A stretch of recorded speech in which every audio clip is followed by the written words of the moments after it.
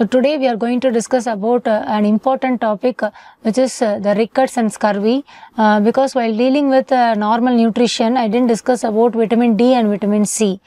Because these two vitamins are extremely important for our body, which results in the deficiency, which results in a clinical condition called rickets and scurvy.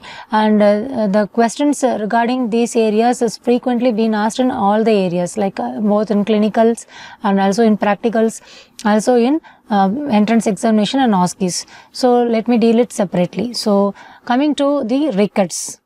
Rickets is basically disease of a growing bone. There will be defective mineralization of the growing bones despite of a normal collagen matrix. So it occurs mainly in children before the fusion of epiphysis.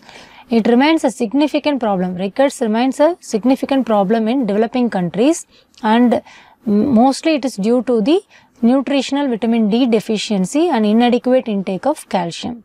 So before going into the disease per se, first we will see about the normal vitamin D metabolism.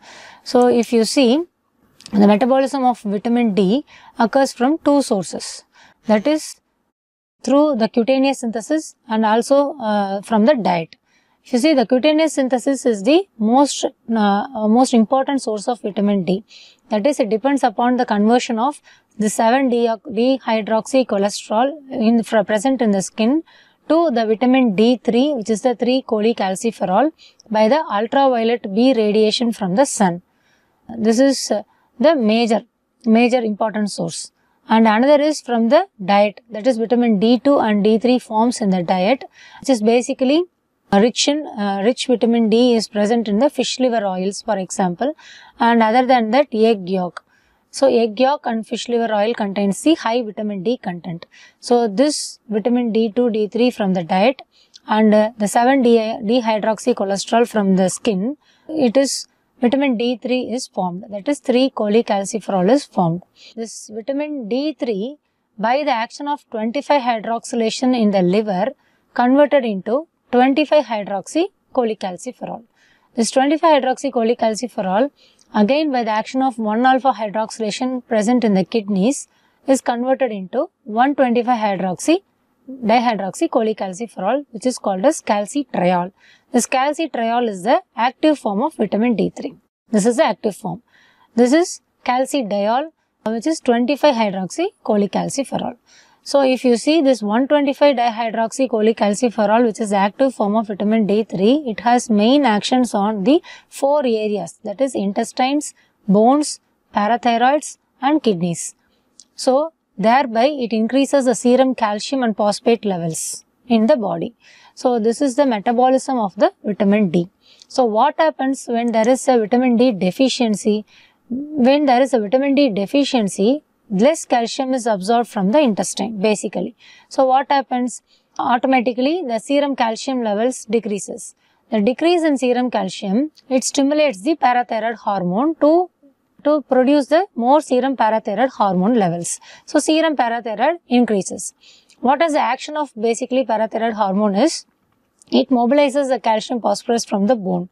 So more calcium phosphorus mobilization occurs from the bone and excretion of phosphorus in the urine, and serum alkaline phosphatase enzyme activity increases. So these 3 are the major biochemical changes that occurs in case of vitamin D deficiency. So based upon this, we can classify the vitamin D deficiency into basically calcium deficiency, phosphorus deficiency and vitamin D resistant. So we can see one by one. That is, most common cause for vitamin D deficiency is nutritional, followed by malabsorption, renal rickets or hepatic rickets, and due to drugs like anticonvulsants, steroids, heavy metals, and vitamin D dependent rickets type 1. This is basically the mutation of the 1-alpha hydroxylase mutation. So in all these areas, what happens? There will be calcium deficiency along with secondary hyperparathyroidism. So this is one form of classification of vitamin D deficiency. And second is primary phosphate deficiency. There is primary phosphate deficiency and there is no secondary hyperparathyroidism. So what are all the causes?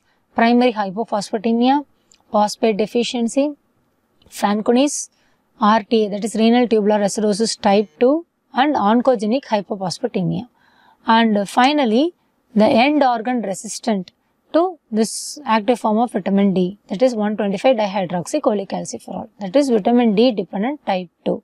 So, basically we are classified the etiology into 3 forms like calcium deficiency with a secondary hyperparathyroidism, phosphate deficiency with no secondary hyperparathyroidism, and end organ resistant to vitamin D, that is vitamin D dependent type 2.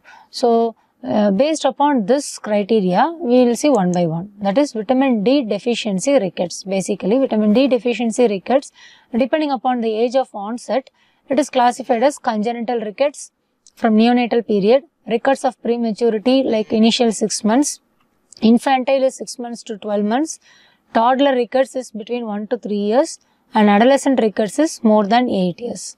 So, this is one type of classification of rickets.